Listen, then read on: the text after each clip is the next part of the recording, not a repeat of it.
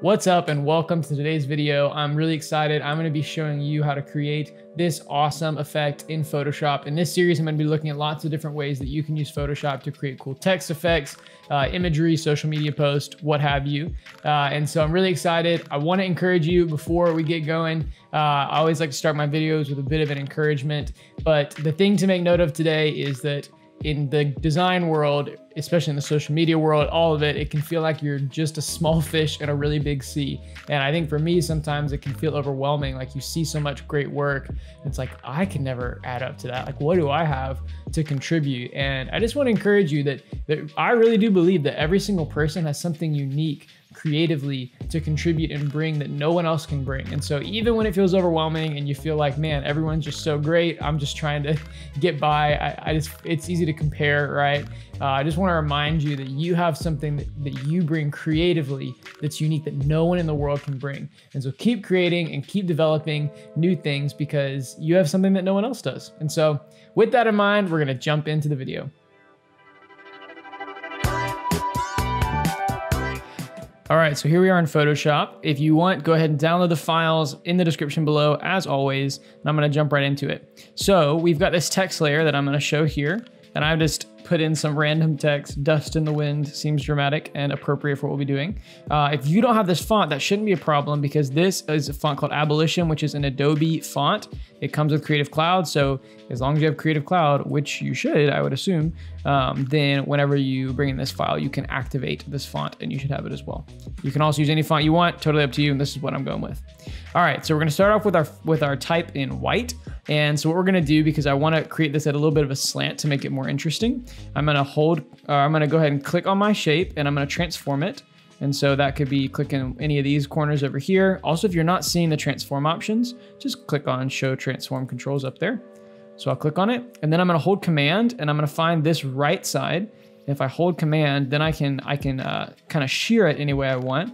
If I hold shift, it'll lock me into my proportions and I'll get it just about like that. Okay, it looks pretty good. What I'll do is I'm gonna do Command A to select the whole artboard and then I'm gonna center it. Great, and maybe bring it down in size just a little bit. Okay, so now what we're gonna do is we're gonna make some duplicates of this. So way to do that is to right click and duplicate the layer. Just click OK. All right, and so I keep the text layer active in the background because I don't wanna lose the text if I need to go back and edit anything. But I'll hide that for now. And this layer, we're going to do Shift Command R, which I think that's one of my custom shortcuts, but the other way to do that is right click and then rasterize the type right here. All right, so rasterizing the type. Now what we're gonna do is we're gonna change our blending mode to dissolve. And so dissolve is really cool and I'm gonna explain in a minute what it does. So what we're gonna do is if you zoom in here, you'll see that no longer are the lines nice and sharp like they would be with normal, but dissolve, actually what it does is it doesn't allow for any opacity that's like, you know, I'm trying to think of the best way to explain it. Basically dissolve, it dissolves the opacity across pixels, which you'll see whenever we start working with this. So what we're gonna do to create this effect is I'm gonna use the smudge tool over here. If you don't see this, hold on under here, hold under blur tool and go to smudge. And what I can do is I can scale this guy up. So make my size around 250 and hardness, I want it to be 0. And so now what I do, if I click and grab, it's gonna drag my text around and you see how it's creating this like fuzzy effects. It's because dissolve is making only the pixels, like basically there's no light or dark. It's just which pixels the text is visible on. I don't know if that makes a lot of sense, but just go with it for now. So you can do whatever you want. You can kind of move these around. I would try not to distort it too drastically, but just kind of get something to where you feel like there's some motion happening with your type, which I think is gonna look really cool. Okay. Starting to look good. Yeah, I kind of like that. And again, there's no right or wrong way. All right, so what we'll do now is, I think I like it like that. Or like this. Either way. Okay, so now we have it to where we have this cool effect to where it seems like the type is kind of dusting apart or like it's being blown by a strong wind. And so we're gonna enhance that a little bit more. So what we're gonna do is we are going to erase parts of this. And so you're gonna use E, which is your eraser. And same thing, we wanna make sure that our size is pretty big and our hardness is at 0. And then so up here is your opacity. If it's at 100%, it'll erase things completely, which is not exactly what we want to do. So I would turn it down to 50, maybe, or even a little bit less. And so now what we can do is I can just come on the edges here and I can just tap it lightly. And what it does is it starts to erase parts of this, which in effect makes it look like the text is really fading with the dust. So see how that's looking pretty solid? And I'm just tapping here in different spots. Okay, so now what we're gonna do is we're gonna duplicate this layer again. So we'll duplicate, and then the layer that's underneath, you can drag it underneath. We're gonna double click on the side and do a layer style. So we'll do a color overlay here. Let's do this. Let's put it on top first. So color overlay, and I'm gonna overlay it just kind of this like, I guess kind of gold color. It's gonna be a really subtle effect we're gonna add to enhance what's happening here. We are gonna also go to our blending options and make sure it says blend interior effects as a group. That's important. Click OK. As long as it's still set on dissolve, you should be good. And we're gonna drag it underneath. So you won't see anything here, but we're gonna go back to our smudge tool and we're just gonna bring some of these out a little bit more.